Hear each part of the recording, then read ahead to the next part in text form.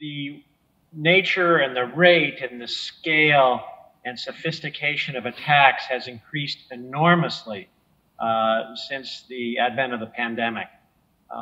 Traffic as a whole on the internet, we've seen about a year's worth of growth overnight when shelter-in-place orders were put into effect. But in terms of the attack traffic, we've seen several years worth of growth virtually overnight. And I think there's a few reasons. First, the stakes are higher. That everything is online now. And so if you can disrupt an online business, the impact you have is greater than ever before. And I think that's why you're seeing such a rise in the ransom attacks. And just in the last few weeks, on a global basis, dozens and dozens of major enterprises have been threatened and brought down with denial of service attacks because they didn't pay ransom. In fact, we've seen 2 or 3 major stock exchanges in Asia Pacific region that were hit with these attacks. And at Akamai, we've done many now emergency integrations to help defend them so they can stay online and not be threatened with the extortion. The volume of attacks, these denial of service attacks, is bigger than anything we've seen before.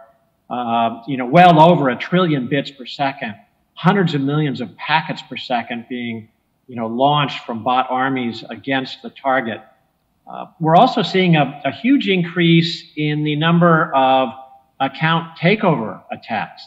And this is where the criminal entity is trying to steal a bank account or a commerce account, or even now media accounts.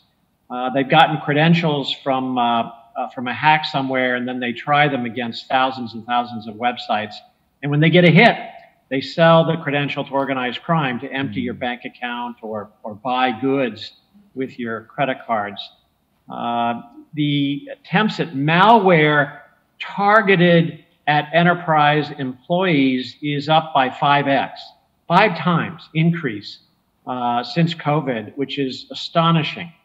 And I think the reason, of course, is because so many employees are working remotely, and that makes them more vulnerable. They're using a consumer device.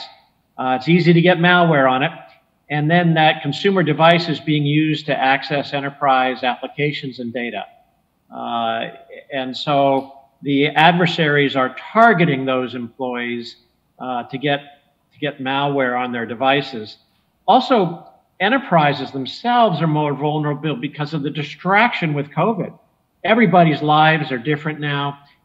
You've got employees working remotely, and it's inherently less secure. And so enterprise IT shops are really challenged. And the attackers, COVID hasn't disrupted them. And they're really taking advantage of the situation.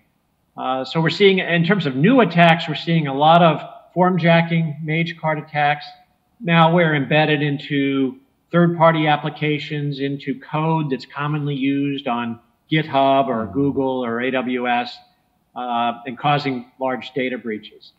So just across the board, an increase in number of attacks, scale of attacks, sophistication of attacks. Pretty scary times. How do you see trends which may change if and when we successfully cope with COVID-19?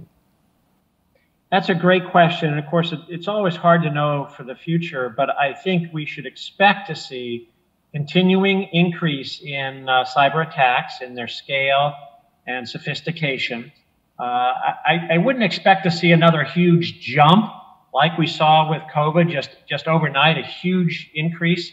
But I think it will continue to have the attacks grow because the prize is so great and because it is possible to do. And the adversaries are large entities that are well funded and have a lot of talent, and they have willpower and an objective that they want to accomplish. And so they will continue to invest to raise the game. You have nation states with clear objectives. You have organized crime, which is looking to make money. Some of the nation states are looking to make money. You have political hacktivism, You have terrorist groups, engaged in cyber activity. And, so it is not going to go away. And so I think we should expect to see a continuing increase, but the rate of increase should not match what we've seen this year. This year has really been extraordinary. And how do you evaluate the risk and threats to critical IT infrastructure, which may go beyond the capacity of individual companies, private sector companies to handle? I think we're already past that. Just with the simplest denial of service attacks, they are big enough today to take out any data center, to take out all but a handful of companies, to take out most countries. There's large countries that the attacks today, if they were well targeted, could isolate that country from the rest of the internet. So it's already, a major challenge. And does your company provide any solutions to alleviate the risks to critical IT infrastructure attack? Yes, we do, and that's really important. And you see that with just the stock markets in some countries in Asia Pacific.